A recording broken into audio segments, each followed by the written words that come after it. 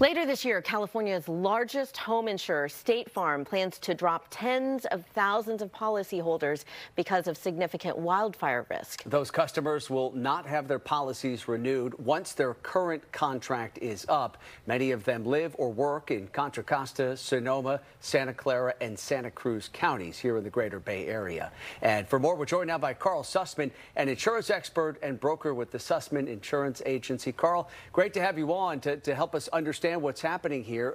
First off, just some perspective. How unusual is it for an insurance company to announce that it will not be renewing this many policies all at once?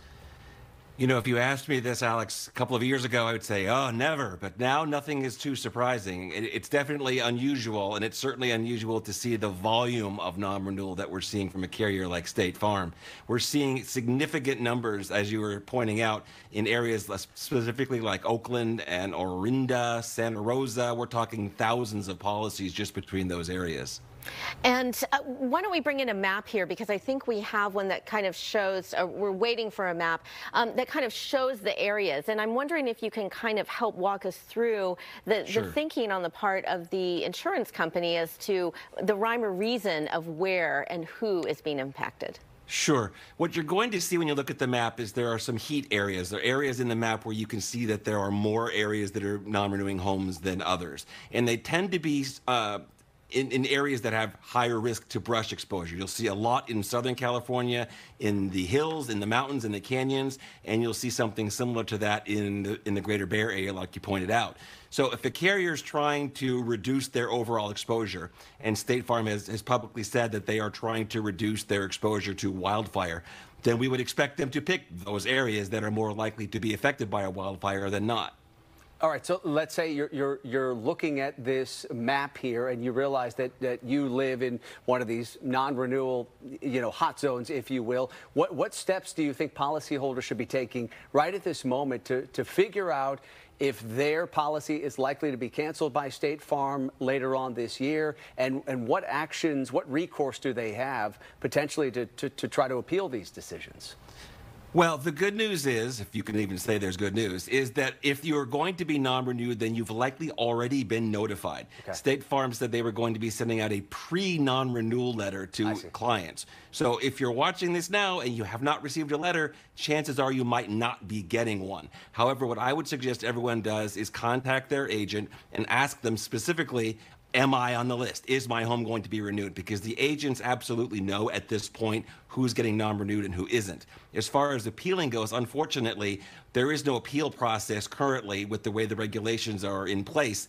The sustainable insurance strategy that the Department of Insurance is in the process of rolling out is going to change that. So we should never be in this situation again. But if we are, that would give us some tools to be able to go back and try and have some type of a dialogue with the insurer. And what does this mean? Because we all know that insurance, is born by kind of having a broad cross-section of the community that's taking on this risk, and then, it should offset that. So what does this mean for the industry itself when we see not only State Farm, but we've seen Allstate, we've seen other companies say, hey, California's too hot for us, we're leaving. What does this mean for the industry here in our state? Jana, it's complicated because what we're dealing with are times that the carriers have never had to deal with before. They're having 100-year events that are happening every 4, 5, 6 years. So they're grappling with how to try and deal with that and how to properly spread the risk out. And it's not isolated to California. I've done some checking around, and there are companies in every state across the country that are having what are called capacity issues, meaning that they have too much exposure in areas that they're now finding are going to be having larger claims that are happening. So what they're trying to do, and I believe State Farm actually said this as well, to stay solvent, to be able to be sure they have enough money to pay the claims, they're having to take the areas that are the most risk and release those from exposure. All right, so we talk a lot about the insurer of last resort here in California, the California Fair Plan. When you look at this many policies, as many as 30,000 policies not being renewed here in sort of one shot, is the Fair Plan going to be able to withstand that kind of a huge influx of people seeking insurance? Well, Alex, it's actually worse because you're just talking about State Farm. Another carrier, also American National, just announced they were getting out of 5 states altogether, and they're leaving another 30-some-odd thousand policies in California. And to answer your question about the FAIR Plan is backed by all of the admitted insurance companies in California. So the short answer is, can they afford it? Yes, because they're backed by every admitted insurance company in California.